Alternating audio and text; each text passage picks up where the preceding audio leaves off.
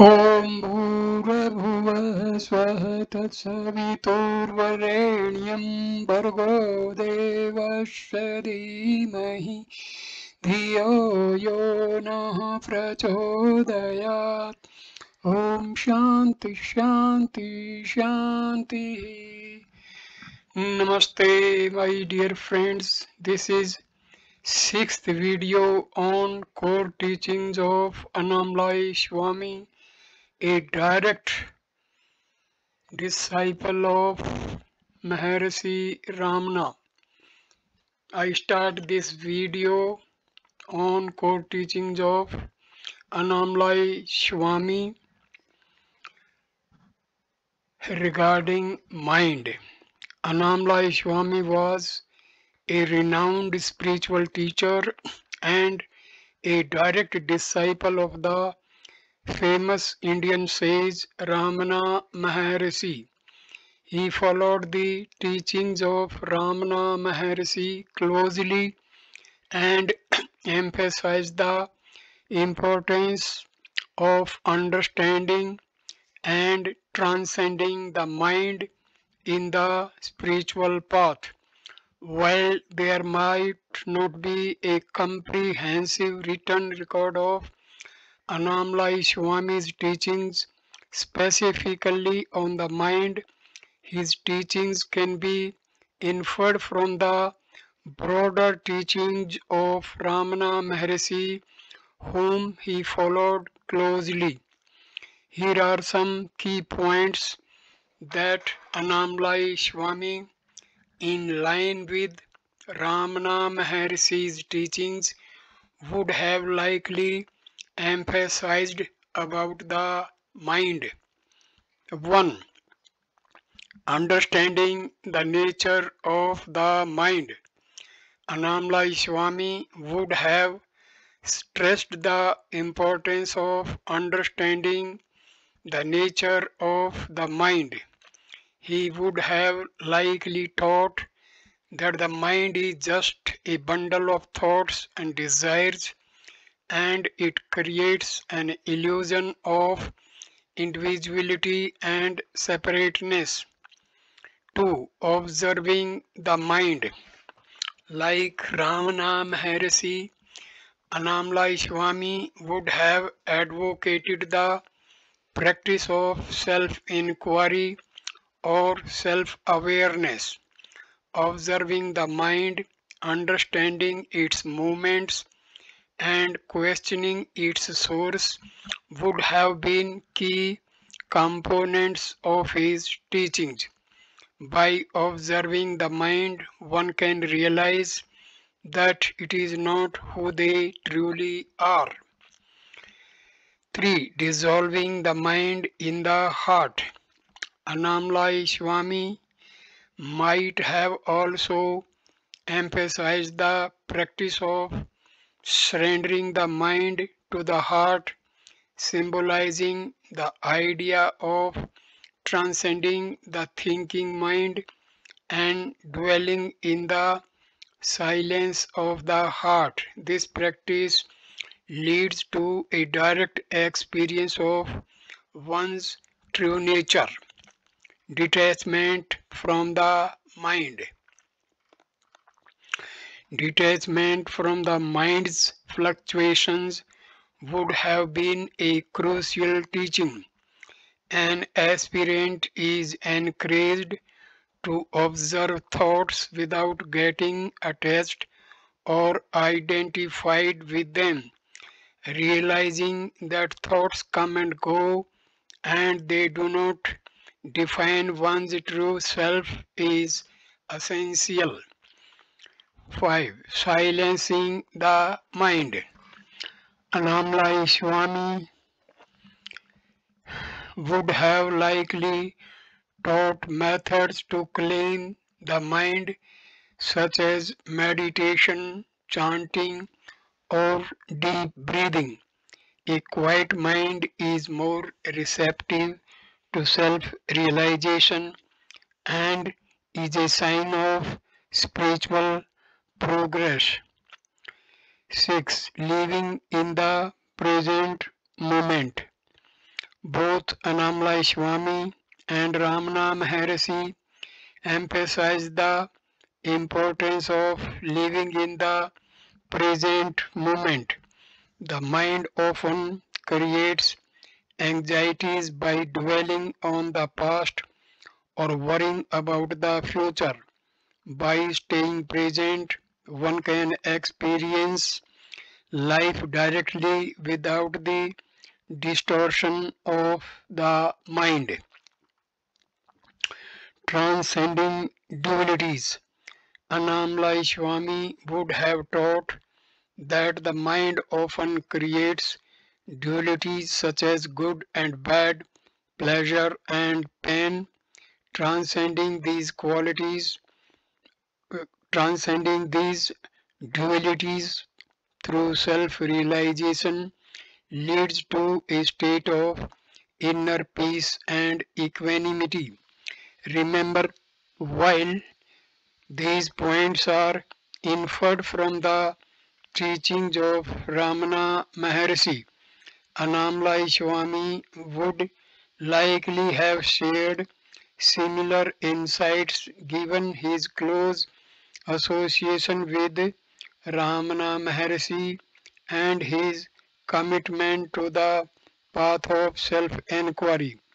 Here are some additional teachings that Annamalai Swami might have emphasized regarding the mind based on the traditional Advaita Vedanta philosophy and the teachings of Ramana Maharshi.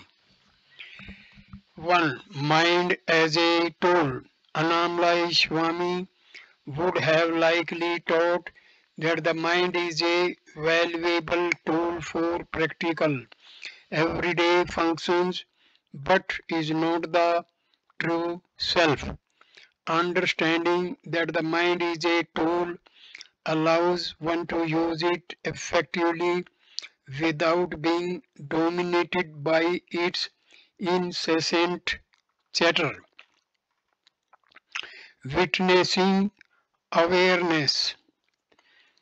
He might have stressed the concept of witnessing awareness, where one learns to observe the mind as a detached witness by being aware of thoughts and emotions without active participation or judgment. Individuals can realize their own consciousness beyond the mind. 3. Eradicating egoic tendencies. The mind, driven by the ego, often creates a false sense of identity. Annamalai Swami would have likely taught methods to identify and dissolve the egoic tendencies of the mind. By doing so, one can realize the true self beyond ego consciousness. The illusory nature of thoughts. Thoughts, according to Annamalai Swami's teachings, are transient and lack inherent reality. By understanding that thoughts rise and fall without any lasting substance, individuals can develop non-attachment to the mind's content. 5. Surrender and trust. Annamalai Swami might have emphasized surrendering the mind and its doubts to a higher power or the inner self. Surrender involves letting go of the need to control everything through the mind and trusting the natural flow of life. Self-realization beyond the mind. Ultimately, Annamalai Swami would have taught that self-realization or enlightenment transcends the mind. It is an experiential understanding that goes beyond intellectual knowledge. Directly realizing one's true nature happens when the mind becomes still and the pure awareness shines forth. 7. Compassion and empathy. While discussing the mind, Annamalai Swami might have emphasized the cultivation of compassion and empathy. When the mind is quiet and the heart is open, one can connect deeply with others, understanding their suffering as well as their joys, gratitude and contentment. Cultivating gratitude for the present moment and finding contentment in what is rather than constantly seeking fulfillment through the mind's desires leads to inner peace and fulfillment.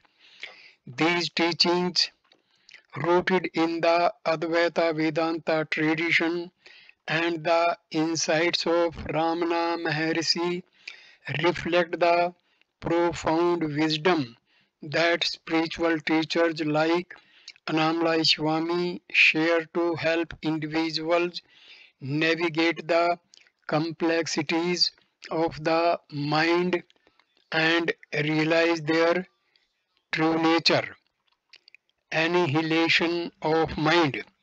The concept of the annihilation of the mind is a profound and often misunderstood topic in spiritual teachings, particularly within the context of Advaita Vedanta and other dualistic philosophies. It is important to approach this concept with a clear understanding to avoid confusion. In the context of Advaita Vedanta and the teachings of sages like Ramana Maharshi, the term annihilation of the mind does not mean the complete eradication or destruction of the mind in a literal sense. Instead, it refers to the dissolution of the egoic mind, the cessation of the mind's identification with the individual self or ego. It is about transcending the mind's habitual thoughts, patterns, desires, and attachments, leading to a state of profound inner stillness and silence. When spiritual teachings speak of annihilating the mind, they often mean overcoming the mind's illusion of separateness and individuality. This process involves realizing that the true self or Atma in Advaita Vedanta is beyond the mind and is not limited by it.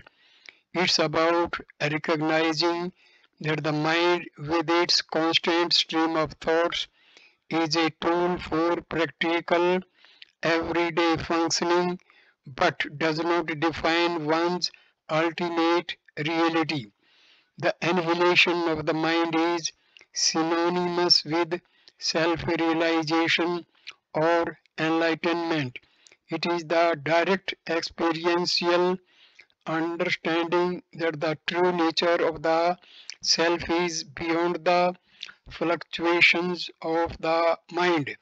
This realization brings immense freedom, inner peace, and a sense of unity with the entire existence. Practices such as self inquiry, meditation, and surrender are often used to facilitate the annihilation of the mind in the sense of transcending its limitations.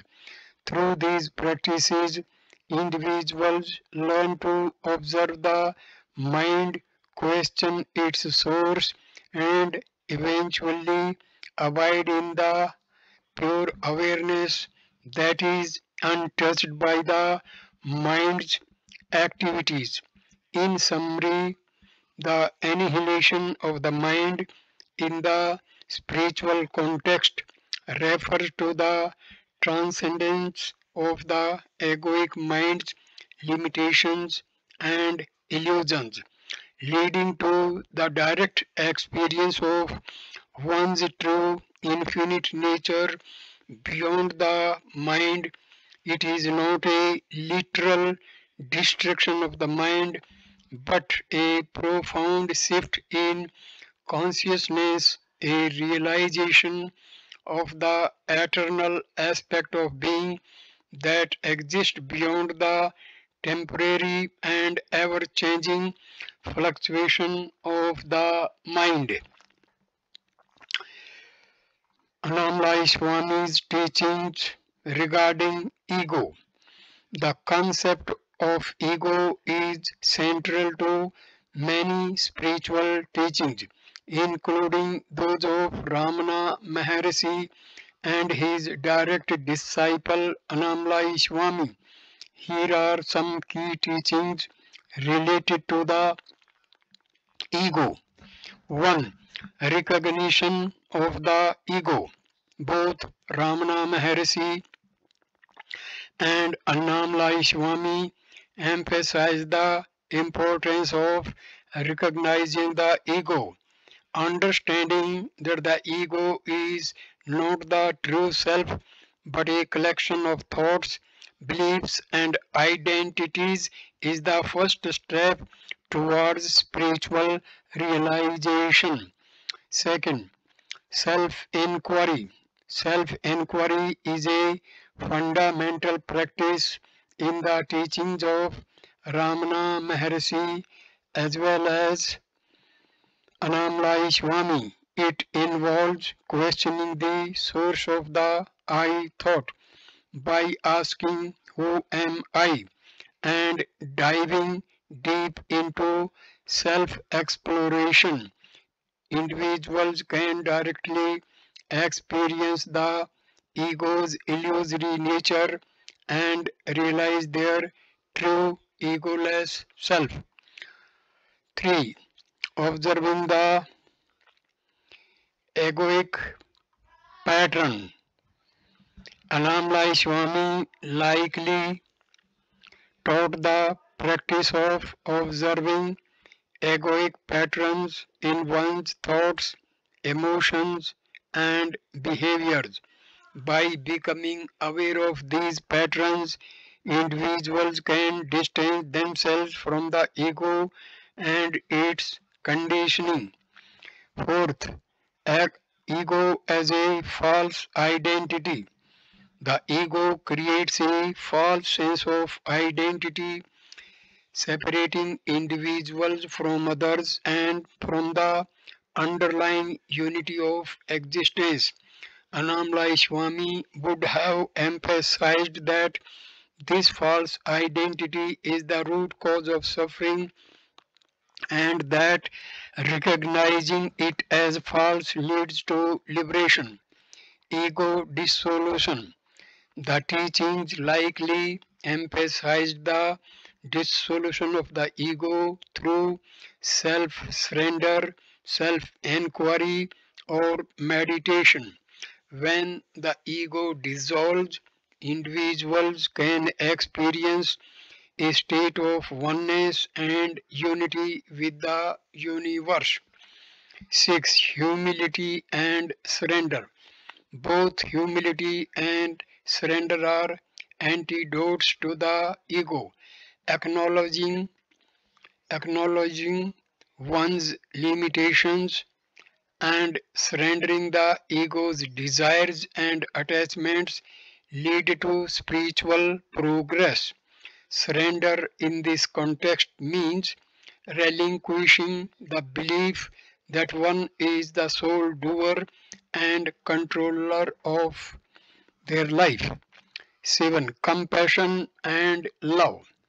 Developing compassion and love for others helps dissolve the ego's boundaries.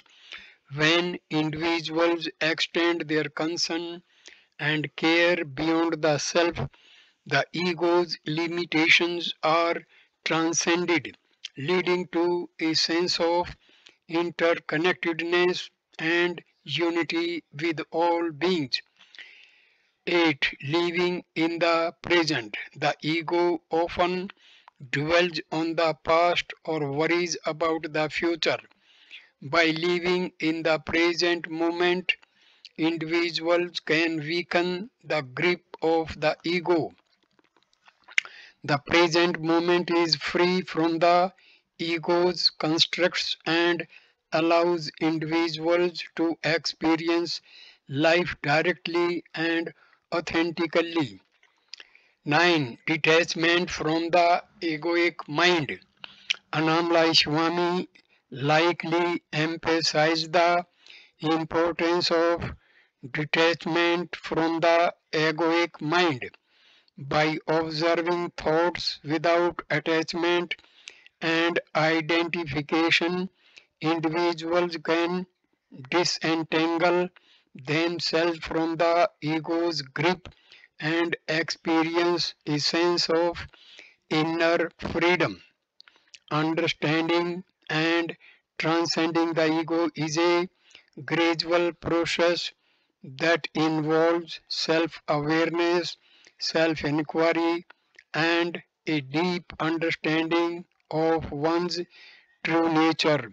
These teachings guide individuals on the spiritual path towards realizing the ego's illusory nature and experiencing the profound truth of their existence beyond egoic limitations.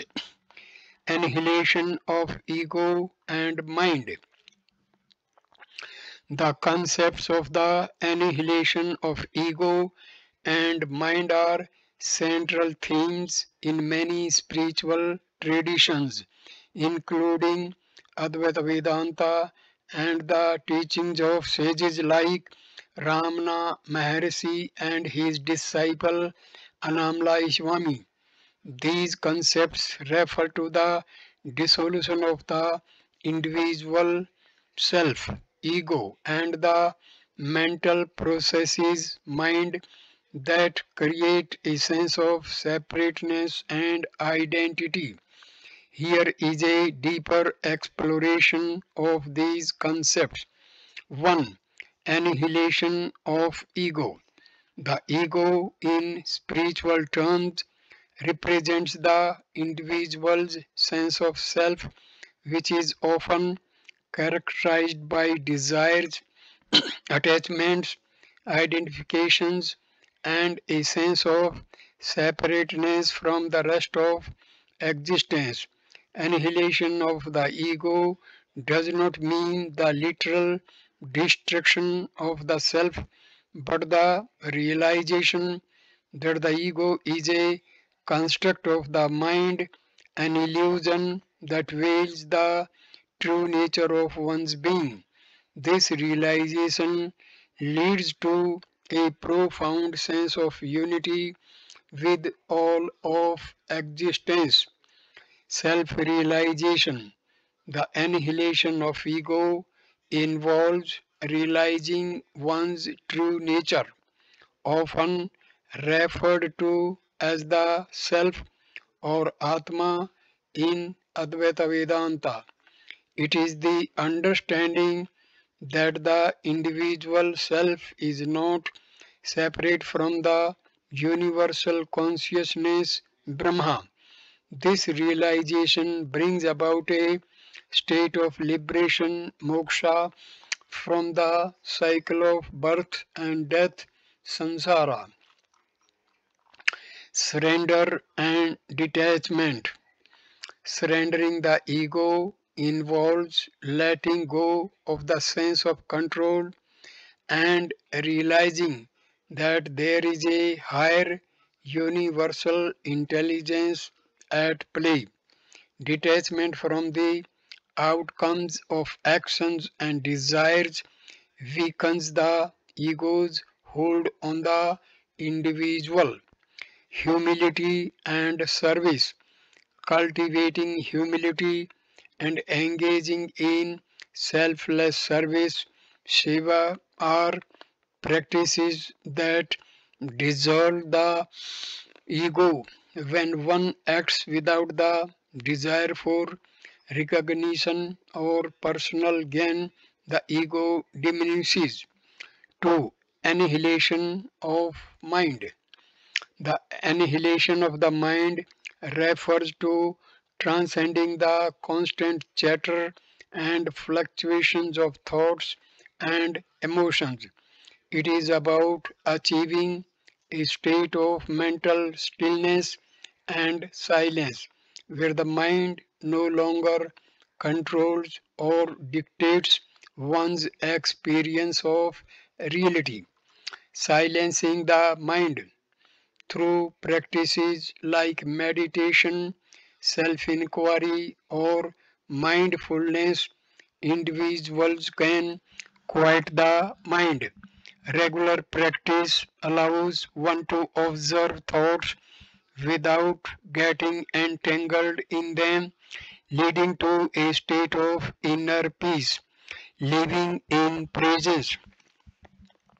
By focusing on the present moment, individuals can break free from the mind's tendency to dwell on the past or worry about the future. Presence is where true life unfolds, untouched by the mind's projections. Direct experience beyond the mind's concepts and interpretations, there exists a direct experience of reality. Annihilation of the mind involves transcending mental constructs and directly perceiving the underlying truth of existence. Witness consciousness. Cultivating the awareness of being the witness to the mind's activities helps in disidentifying from thoughts and emotions. This witness consciousness is stable and unaffected by the mind's fluctuation. In summary, the annihilation of ego and mind in the spiritual context involves recognizing their illusory nature, surrendering the sense of individuality and control, and transcending the mental processes that create a sense of separateness. This dissolution leads to a state of oneness, inner peace, and profound spiritual realization. Annamalai Swami's teachings on self-surrender. Annamalai Swami was a direct disciple of the renowned sage Ramana Maharshi, and he emphasized the importance of self-surrender as a spiritual practice. Self-surrender in context of Annamalai Swami's teachings refers to surrendering the ego or the individual self to a higher power or the supreme reality. Here are some key aspects of his teachings on self surrender. 1. Understanding the ego. Annamalai Swami taught that the ego or the sense of individuality is the root cause of suffering and bondage. By surrendering this ego, one can experience liberation and inner peace. 2. Total surrender. Self-surrender, according to Annamalai Swami, is not a half-hearted or partial surrender. It is a total surrender of the ego, desires, and the sense of personal doership. This means relinquishing the idea that I am the doer and recognizing that everything happens according to a divine plan. Trust and faith. Surrender involves having complete trust and faith in the divine or the higher power. It means letting go of worries and anxieties, trusting that whatever happens is for the best, and having faith that the universe is unfolding as it should. 4. Surrendering the mind. Self surrender also involves surrendering the mind and its incessant chatter. Annamalai Swami emphasized the importance of self inquiry and self awareness to quiet the mind and experience the underlying silence and stillness of the self. Grace of the Guru. According to Annamalai Swami, the grace of the Guru, spiritual teacher, is essential for true self-surrender. Surrendering to the Guru means surrendering to the teachings and guidance offered, trusting the Guru completely and following the spiritual path with sincerity and dedication. 6. Living in the present moment. Self-surrender involves being fully present in the moment, accepting the present circumstances without resistance, and embracing life as it is. It means letting go of regrets about the past and worries about the future. Humility and detachment. Humility is a natural outcome of self surrender. When the ego is surrendered, there is no room for arrogance or pride. Additionally, self surrender involves detachment from the fruits of actions, understanding that the results are not in one's control. Remember that these teachings are deeply rooted in the Advaita Vedanta tradition, which emphasizes the non dual nature of reality. Self surrender in this context leads to the realization of one's true nature as the infinite and eternal consciousness. 8. Self inquiry and surrender. Annamalai Swami often stressed the close relationship between self inquiry, asking the question, "Who am I?" and self surrender. He taught that sincere self inquiry naturally leads to self surrender, as the questioning mind eventually realizes its limitations and surrenders to the deeper understanding of the true self. Surrendering desires. Self surrender involves letting go of worldly desires and attachments.